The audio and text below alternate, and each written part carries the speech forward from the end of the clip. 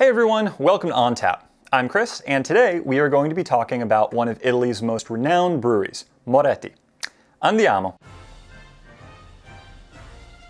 Now, when thinking about top-tier beer-producing nations with the longest-running brewing traditions, Italy might not be one of the first places that comes to mind.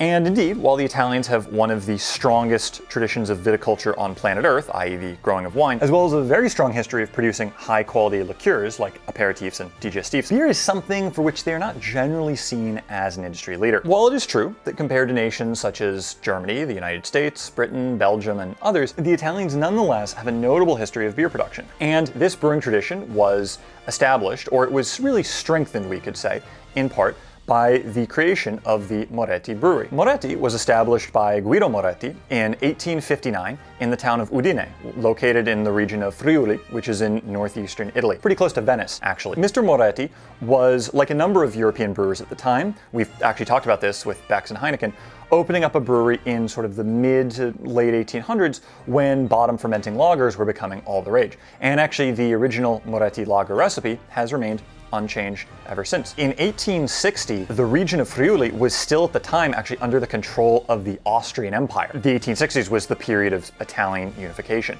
So by 1866, the region was part of the newly established Kingdom of Italy. During the 1860s, there was actually quite a lot of conflict, a number of battles that were fought between the Austrian forces and the Italian forces who were looking to unify the whole country under one flag. But words of Italian unification aside, the northeastern location for the establishment of this brewery actually makes a lot of sense because large parts of northeastern Italy, not just Friuli, but especially the nearby region of South Tyrol or Tyrol, actually have a very strong German-speaking Austrian cultural footprint. This extends to a drinking tradition that features popularity for beer, not just wine. The Morettis themselves were a family of merchants before the brewery was established, and they received most of what they needed for their business, and then later the brewery, from nearby Austria. The Moretti brewery continued to grow throughout the 20th century, and eventually was producing beer not just for the region of Friuli, but eventually all of Italy. And then, soon after that, they were exporting it to other countries. The company was actually just family owned until 1989,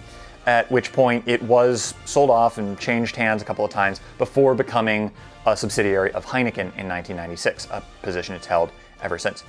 And for a time, the Moretti brewery actually had a big focus on football, or soccer. They actually constructed a stadium in Udine, and from 1997 to 2008 actually hosted their own football tournament. Eventually, the stadium was shut down and the tournament stopped taking place. Heineken has said that they may at some point start these tournaments up again, but so far that has yet to happen. Moretti beer is currently sold in over 40 countries worldwide, and is arguably one of the top recognized Italian breweries internationally, after, I might say, Peroni, but that's just me. Currently, there's around 5 million barrels a year, US, produced between the 6 different Heineken Italia breweries, of which Moretti is the primary brand. So I'm gonna estimate that maybe 3 to 3.5 million of those barrels are Moretti beer specifically, but that is just a complete guess. Moretti is also a company that has taken home a number of serious wins, actually, in international beer competitions, making it actually one of the few Italian companies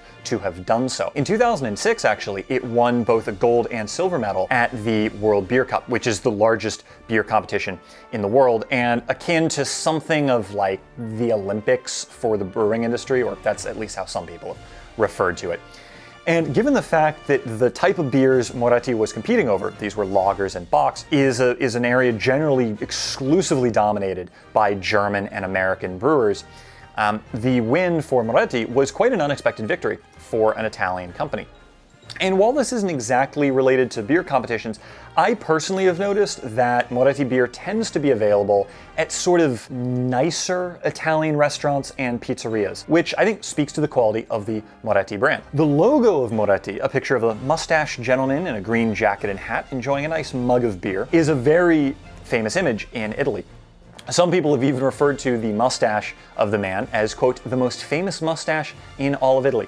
And that is going up against some pretty stiff competition. Whether that's true or not, I don't know. But nonetheless, I want to keep my sources of most people, or some people, deliberately very vague. There's also some question as to who that man actually is. And while we don't really know for sure, according to the company, allegedly the story goes something like this. In 1942, the nephew of Guido Moretti was walking around the town of Udine, and he saw a gentleman who looked like the man in the photo sitting down at a table at his local trattoria, enjoying a mug of Moretti beer, wearing a green jacket, a green hat, and a tie.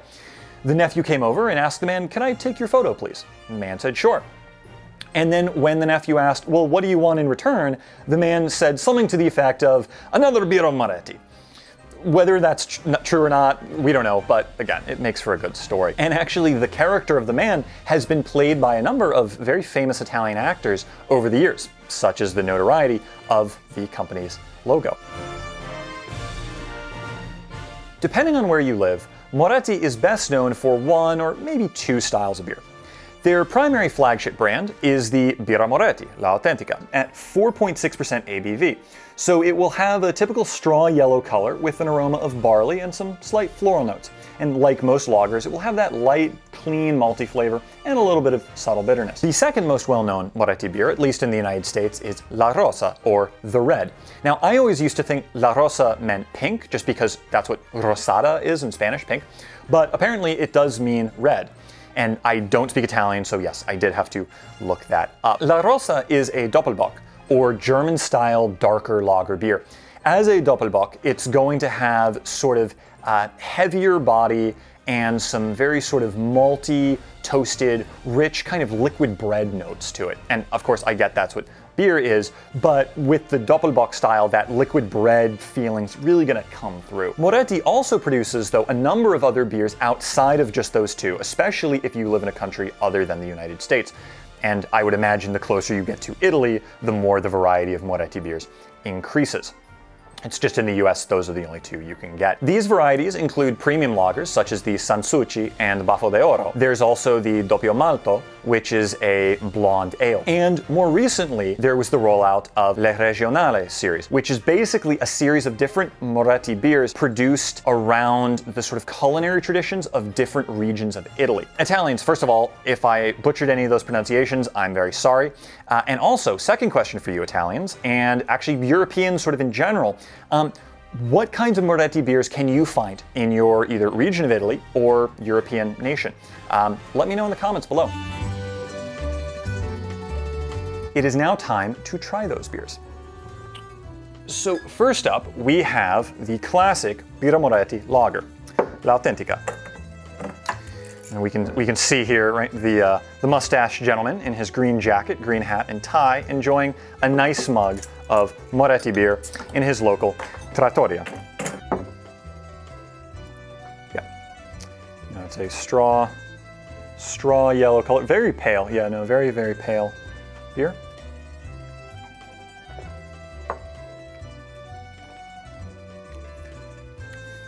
Well, I mean, so yeah, it tastes like a lager. It's good. It's not, it doesn't feel very sort of weak, or it doesn't have any kind of unpleasant taste to it. So it's, of course, not a light beer, nothing like that. Yeah, I mean, it's a basic lager flavor. It's very clean, very crisp. Flavors are very subtle. So it doesn't have, there's not really much sharpness to it, like the lager in the Beck's video. And I don't know how malty it is though. It's also, it doesn't sort of have like a heavy malty flavor. It's very light and crisp. Let me take another taste. Well, yeah, no, it doesn't smell like much.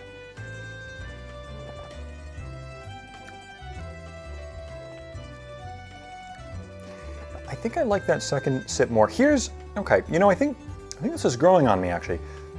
The thing that I like about this is how clean it tastes. It tastes like really, really crisp, clean beer. And I get, obviously that's what lagers generally are, but this one especially, it's just like, almost like the quality of the water, right? Sort of, it's one of these things where when you're drinking this, it just feels like it's cleansed your palate in just this very, very refreshingly nice sort of way. Again, it doesn't have the sharpness of something like a Beck's, and it doesn't have that kind of, I'd say, sort of fuller, maltier flavor that you get with some other lagers. It's just very, very clean, crisp, and pleasant to drink. So next up, we have La Rosa, the red. Again, this is a Doppelbock, so this is going to be heavier, and yeah, 7.2% ABV. So this is going to have a slightly larger kick than the last one. Let's pour this out. Oh, yep. Now that's quite a dark beer. I like that color. Quite a bit of a head there. Yes. No, that's a very, very sort of deep brown, but not quite a brown ale. It's sort of it's almost like an amber brown. It's a very nice color. Good head there. Let's give it a sniff. Yes. Okay. I can smell. It smells sweet. Yeah, sort of a sweet malty sort of grain flavor.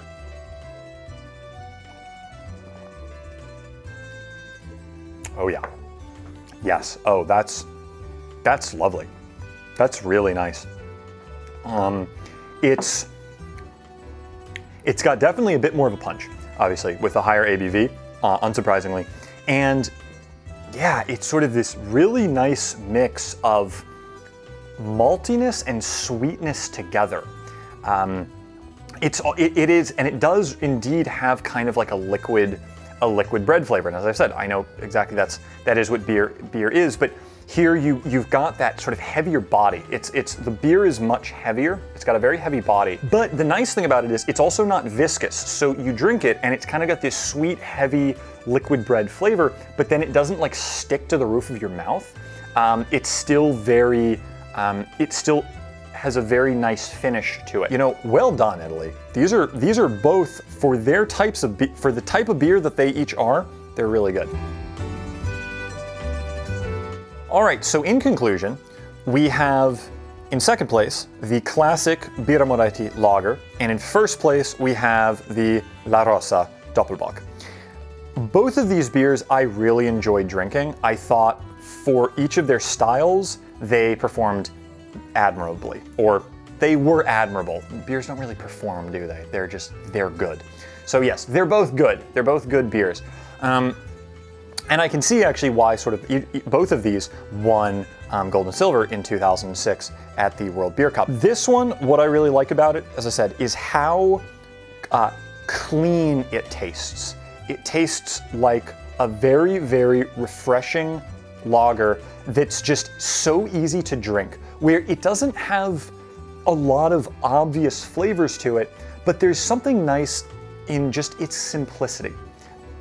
It's kind of, I could imagine like what a lager's supposed to be, right? You can drink this on a hot day, outside, right? Kind of on a plaza, on a piazza, right? Or in a piazza, on a piazza, in a piazza. Anyway, adjacent to a piazza, what do you say? Anyway, let me know. By not having any obvious flavor, it's not too sharp, it's not super malty, you know, thankfully it's not skunky or anything. There's nothing unpleasant about this. There are no sort of unpleasant undertones. It's just a very nice, clean, crisp, refreshing beer that you could have kind of in any situation, honestly.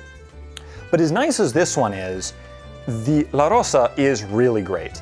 Now I've definitely had a few Doppelbocks now and then, and maybe at some point I can compare them, but I love the flavor profile of this. I love sort of that mix of sweetness and maltiness and kind of heavy liquid bread, and you can kind of taste that it has a little bit higher of an alcohol content, but not in any sort of an unpleasant way.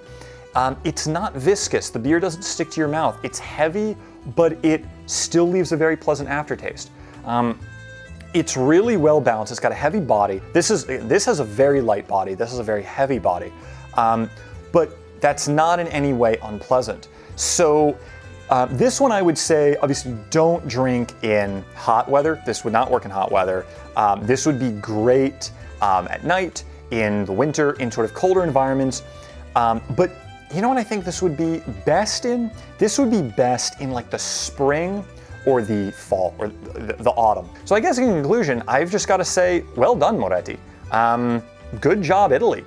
You know, as I said at the beginning, I don't tend to think of Italy as being a major beer producing nation with sort of the most notable beers that you're going to find internationally, but these are both really, really nice and well-brewed beers in sort of each of their own categories. If any of you can find these beers and try them, I highly recommend.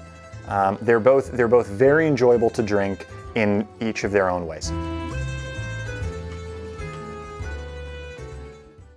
Thanks for watching, everyone. I hate to sound like a broken record at this point, but what do you think about maybe liking this video and subscribing to the channel? Either way, I hope to see you in the next episode.